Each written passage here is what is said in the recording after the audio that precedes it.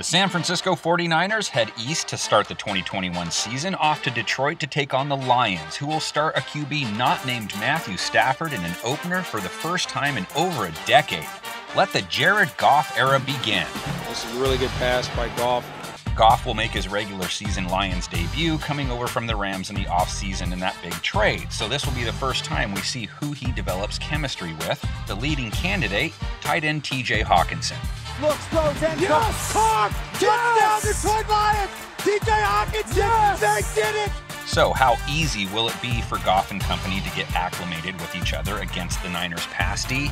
They put up solid numbers overall in 2020. Pressured, Goff got hit, intercepted by Javon Kinlaw! Running back 10, 5, touchdown! Jared Goff gets absolutely smoked. But they lost two of their starting corners, so this will be the first real chance for a few other faces to prove themselves, and it'll also mark the return of Nick Bosa. Cousins pressured again. That's a half dozen sacks. Bosa. San Fran's pass rush was a shell of its former self without Bosa, the rest of their front feeding off his ability to take on double teams. Pass protection wasn't a strength for the Lions in 2020. Hit sacked. So Lions fans will get to see first-round pick Penei Sewell in real action for the first time, and he could be doing a lot of run blocking, DeAndre Swift looking to build off a solid rookie campaign. How do my shoulder pads taste? But it will be tough sledding here as well. The Niners have Fred Warner sitting in the middle, and he helped the 49ers keep teams to the fourth lowest yard per carry average in the league. Yo, boy! Toting the rock, though, is typically the preferred method of travel for the 49er offense, so the Lions should be prepared to see plenty of Raheem Mostert. Oh, what a stiff arm there on Kaiser by the Mosterati. See ya! Woo!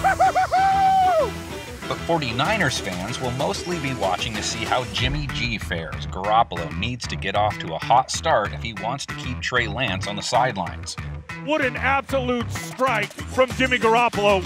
Detroit will have to primarily keep tab on a trio of 49ers pass catchers. Ayuk is on fire. Hey, you guys know what it is? It's National Tight End Day, so like... It is. I saw that this morning on ESPN. I'll let their defense know. Deebo Samuel, jet sweep motion, takes the forward flip, breaks a tackle, and runs for a 49er first down.